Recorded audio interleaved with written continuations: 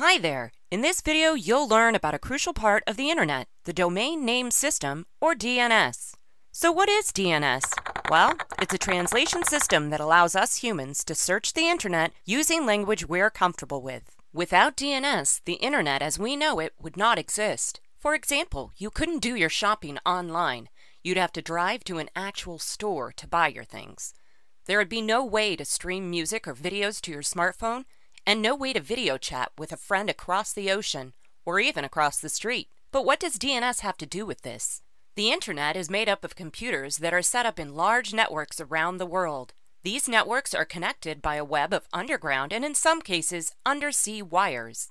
Computers on the Internet communicate with each other using strings of numbers called Internet Protocol or IP addresses. IP addresses function like street addresses. They identify where a computer is located on the Internet and help guide the information traveling between computers. Now, it's one thing for computers to communicate using strings of numbers, but imagine if we humans had to memorize these seemingly random number strings for every single website we wanted to find. Not very realistic, huh? Well, because of DNS, we don't have to. DNS translates the human-friendly domain names that we're comfortable using into the IP addresses that computers need to communicate with one another. When you type a domain name into your web browser and computer determine if one of them already has the domain's related IP address in their memory. If it's a domain that you've recently visited, like say a newspaper you look at every day, your browser may have stored the domain name and IP address in its memory and can display the website in a split second. If the domain isn't found in local memory, your computer takes the search out to the Internet, where it asks or queries a series of DNS servers if they have the domain name in their memory or a database.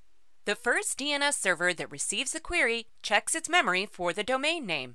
If it doesn't find the domain name in its memory, it sends the query on to the next DNS server to see if it can help. As soon as the domain name is found on a DNS server, that server returns the domain name and its IP address to the requesting DNS server and on down the line until it arrives back at your computer.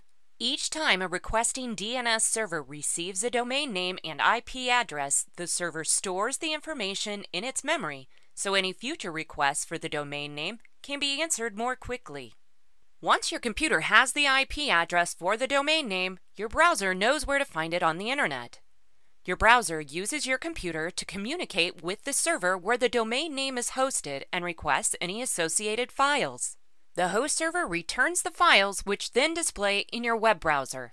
Our ability to use domain names to quickly and easily retrieve websites and files from the Internet is entirely dependent on this tightly integrated and tiered line of communication.